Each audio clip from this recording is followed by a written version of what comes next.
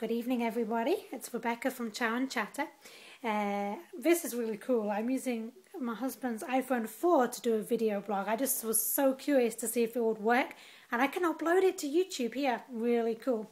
So I was invited to the product launch of this product, Eat, Think, Smile. It's a line of products that uses cocoa because of its high antioxidant power, and they've made some granola bars, some like crisps, and some granola chips. The company is a subsidiary, sorry, I can't even speak, of Hershey's, and this is going to be a healthy line for them.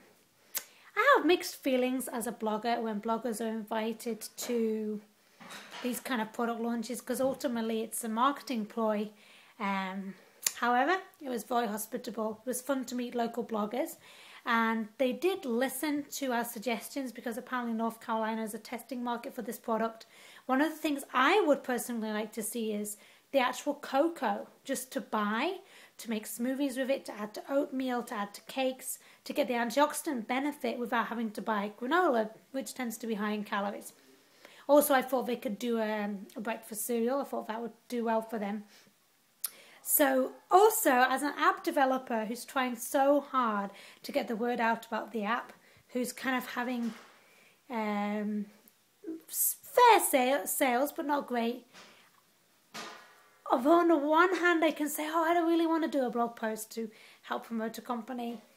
I wish I had a PR company working for me who did a launch party as good as that for my app.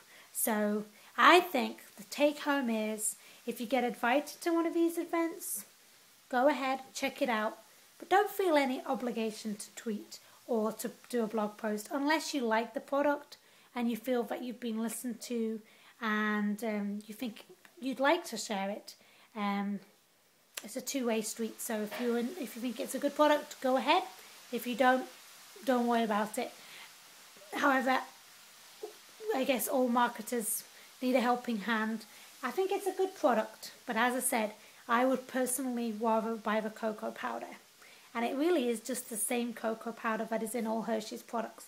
I don't think there's any magic bullet there, because we know cocoa's healthy, but we can get it in just cocoa anyways. But that's just my take home. Also, a lot of the people there were saying that they'd like to see it being organic. And my big push is, I want to know that cocoa is sustainable from the sources they're getting it from, so that in 100 years we're still getting the cocoa from those parts of Africa or along the equator. So that's my take home from the Eat, Think, Smile launch party of this product, which is going to be marketed in Lowe's Foods in North Carolina.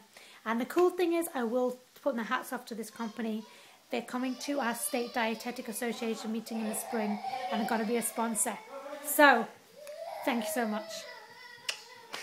I've run out.